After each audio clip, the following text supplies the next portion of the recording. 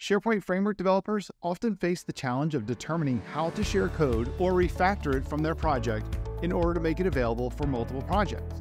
Now, the objective is to avoid duplicating code, which is a common issue in development.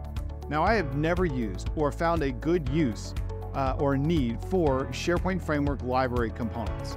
Now, there's simply no need for a SharePoint Framework-specific solution to a problem that has already been solved with NPM packages. We've already got a wheel, we don't need a new wheel. In this episode, I'm going to look at the two options for externalizing your code to share across multiple projects, and I'm going to compare the advantages and the disadvantages of each one. And then I'm going to offer my thoughts and opinions on which of the two options I prefer and why. But first, let's look at the challenge and some of the unique aspects related to the SharePoint framework. Hey, I'm Andrew, and if this topic interests you, please hit that like button below the video. It helps me reach more people just like you and grow this channel. And if you're new here, consider subscribing to my channel with the button below the video to see when I publish more videos for Microsoft 365 and Microsoft Azure full stack developers. And check out my bi-weekly newsletter where I talk about the same topics and share the most important news in the Microsoft 365 and Microsoft Azure space for full stack developers, delivered straight to your inbox. Now, you may have code that's shared across multiple SharePoint Framework solutions. Duplicating your code in projects, not ideal. It's not ideal for maintenance and performance, so it's recommended to externalize whenever possible. Now, how can code duplication impact performance? Well, if you've got multiple web parts on a page that all reference the same code, you don't want to load the same code multiple times. Ideally, it should only be loaded once on the page. Similar to how we don't load a React multiple times on a page when multiple web parts depend on it, we want to ensure that it's only loaded one time on the page. So, how can you share code across your SharePoint Framework projects?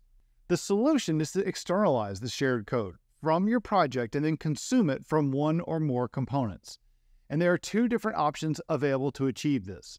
Now, the option that most developers look to is the library component. And that was introduced in the SharePoint Framework version 1.9.1.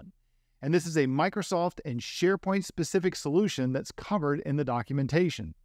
But the other option is to use an NPM package. This is the standard way to distribute JavaScript packages, and it works for all JavaScript-based projects, including SharePoint Framework solutions. So let's explore these two different options, including the advantages and disadvantages of each one. SharePoint Framework library components were introduced in the SharePoint Framework version 1.9.1, and they allow you to have code that can be versioned independently of the SharePoint Framework project that consumes them. Any SharePoint Framework component can consume an SPFx library component, and once deployed, when an SPFx component that depends on the library component is loaded in the page, the SharePoint Framework runtime is going to load the library components bundle. Now, every subsequent request for the same library component on that page by other components won't result in additional requests to go load that library. It's already on the page. So let's look at the advantages and disadvantages of these library components. Now, these are some of the advantages of using a SharePoint Framework library component. First, there's no extra deployment step that's going to be necessary. The SharePoint Framework package that contains the library component is deployed just like a package that contains a web part. Everything it needs to run is included in the package, as it's all hosted by SharePoint. Number two, is not publicly available outside of the deployment scope, like a site collection or a tenant-scoped app catalog. The third advantage is they can be created using the SharePoint Framework Yeoman generator and the build toolchain. And the fourth advantage is that the development process is similar to any other kind of a SharePoint Framework component. The project scaffolding contains everything that you need to get started right away. No additional TypeScript compilation or packaging process is necessary. But there are some disadvantages. Library components can only be used with SharePoint Framework solutions. They can't be used with other Node.js-based projects because they must be hosted within SharePoint Online. And another disadvantage is that you cannot have multiple versions of the same library component deployed simultaneously. There is only one version deployed at any given time. Now that means that when you deploy version 2 of your library component, you better make sure that all the components that consume v1 are ready and compatible with v2. Why? Because the SharePoint Framework runtime does not factor in version numbers when loading an SPFx library component. The third reason is that library components are limited to the scope where they've been deployed. They can't be mixed and matched across different scopes, such as in the site collection or the tenant app catalog. Another disadvantage is that it's harder to implement automated testing with library components. See, library components are intended to be and expected to be run within a SharePoint Framework runtime context, which is very hard to simulate in an automated testing scenario. Another disadvantage is they're only available for SharePoint Framework Solutions in SharePoint Online. Library components were introduced in SharePoint Framework 1.9.1, and no on-prem SharePoint server deployment supports a SharePoint Framework version higher than SPFx version 1.5.1 at this time. But library components, they're not your only option. In fact, they're not even a good option. Oh, I'm skipping ahead. Now, an NPM package is a standardized way to share code in a JavaScript or a Node.js-based project. In fact, we're already using NPM packages in all of our SharePoint Framework projects. It allows for independently versioned code, and any SPFx component can consume a bundled NPM package. We are currently using this approach with React and other libraries listed in the package.json file. Now, some of the advantages of using packages include the following. Reusability is a big one. An NPM package can be used in multiple SharePoint Framework solutions and non-SharePoint Framework solutions, providing flexibility and saving development time. Another benefit is versioning. NPM packages can be versioned independently of other projects that depend on it, allowing for better control and management of code changes. The third advantage is automated testing. Implementing automated testing is so much easier with an NPM package, enhancing code quality and reliability. Another advantage is it's standards-based. An NPM package provides a standards-based solution to a common need. In other words, unlike library components from the SharePoint Framework that only work with SharePoint Framework projects, you can use an NPM package within a SharePoint Framework project, a Node.js project, or any other client-side-based web project. And they work in all SharePoint Framework versions, including the oldest SharePoint Server on-prem deployment. Now, it's not perfect, and when compared to the SharePoint Framework library components, one could argue that there are some downsides to using NPM packages for sharing across SPFx projects. So here's some of the disadvantages that I could find of using an NPM package for code reuse within an SPFx-based solution.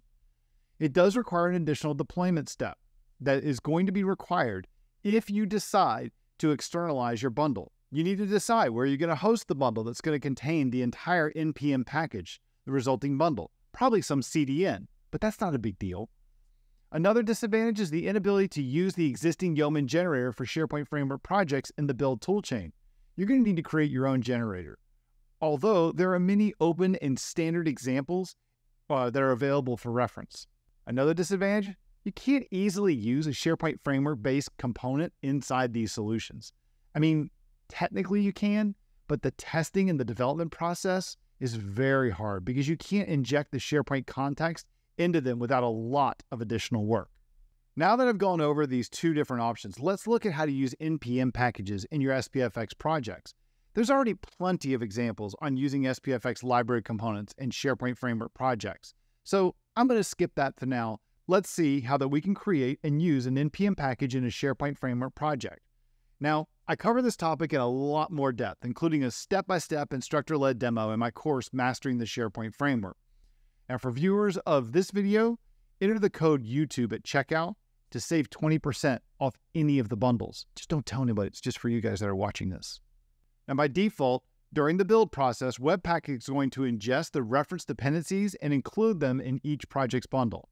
For smaller projects where duplicating code in the bundles won't add much to the size of the generated bundle, this method might be acceptable to you.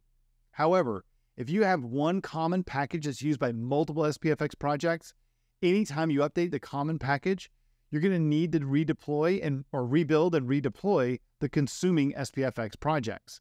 Now, the other option is to externalize your common packages bundle and host it in a CDN or in some other location where the bundle is accessible by your deployed SPFx projects. That could be a publicly accessible CDN or one that's only available to users within your organization. Now, to do this, you're first going to build and deploy your common SharePoint packages bundle. Now, to do this, you're going to first build and deploy your common packages bundle to some location. So let's say, for example, that you've externalized code into some new package called the Apollo Mission Service and deploy the bundle to cdn.contoso.com/AMS some version number, and then whatever the JavaScript file is. Next, you're going to install the NPM package of your common library in your SharePoint Framework project using a standard NPM install command to list it in your project's package.json file. So you're just going to use something like npm install Apollo mission library-se to save the exact version. Next, configure your SharePoint Framework project so that Webpack will ignore the library and not include it in your SharePoint Framework projects bundle. Instead, it will be listed as a dependency, so when the SPFx runtime goes to load your dependencies, it will ensure it's loaded on the page from the CDN location before it loads your SPFx components bundle. Now this is done in the config/config.json file within your project. So what does this do? Well, now, anytime that Webpack sees our library referenced in a module, like import Apollo Mission Service library from Apollo Mission Service, instead of including it in the generated bundle, it's going to ignore it, assuming that it's already going to get added to the page some other way. Now, another part of the SharePoint Framework build process is that it's going to generate a component manifest that's going to include with our library as a dependency. Now, when the SPFx runtime loads the manifest for a component, it's going to see this reference and ensure that all the dependencies are downloaded onto the page before loading the components bundle that assumes that those libraries are already present. Now, from my point of view, an NPM package is a much better option for externalizing your code in a SharePoint Framework solution. It's an established solution to a common problem, unlike a SharePoint Framework library component, which, in my view, it simply creates a SharePoint Framework-specific solution to an already solved problem, and at the same time, it introduces a bunch of limitations that you don't face with NPM packages. Honest to God, I've never used or found the need for a SharePoint Framework library component. I simply see no need for a SharePoint Framework-specific solution to a problem that has already been solved and doesn't have all the baggage a SharePoint Framework library component introduces into the scenario, like only having one deployed version, stuff, and not being able to may be easily testable. In my SharePoint Framework projects, I always rely on NPM packages and generate bundles that either I host on my own CDN or include the code directly in the consuming project's bundles. If I'm adding the packages to the bundle, if it doesn't significantly increase its size and the externalized code isn't used in more than just a couple projects that are only updated every once in a while, I usually bundle it just for simplicity. Otherwise, I'm going to store them separately in my own Azure hosted CDN and reference them as external resources in my config.json file. And Azure CDN, it's incredibly cheap, so the cost is really no concern. What about you? Have you tried both options and prefer one of them over the other? Why? Let me know by dropping a comment below, and let me know if you want to see more Microsoft 365 videos for full stack developers. And if you found this video useful or you liked it, please give me a thumbs up. It really helps me grow the channel by reaching more people just like you. And if you haven't already, subscribe by mashing that subscribe button below the video so you're going to see when I publish more videos for full stack developers on Microsoft 365 and Microsoft Azure topics. And let me know if you want to see more videos about reusing code in SharePoint Framework projects. I just went over the basics here and why I prefer NPM packages. But is something confusing to you? Well, let me know. Let me know specifically what's challenging to you and what you want to see. Maybe that'll make the next video. I'm Andrew Connell. Thank you for watching, and I hope to see you in my next episode.